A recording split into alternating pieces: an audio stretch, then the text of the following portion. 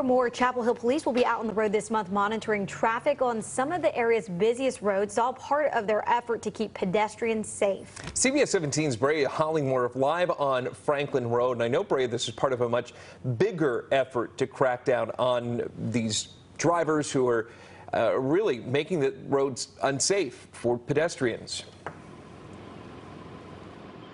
Yeah, that's right. Last year, the town of Chapel Hill adopted a plan called Vision Zero. The goal was to eliminate traffic deaths and serious injuries by 2031.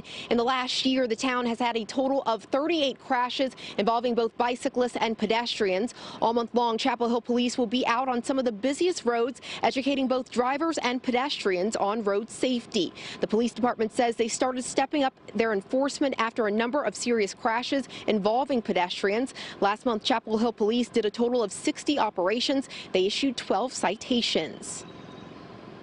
The number of walkers and runners in this town, especially on a nice day like today, it just keeps increasing, and we like that, but so does the traffic keep increasing. So I think the more they can do, the better. And the same with bicyclists.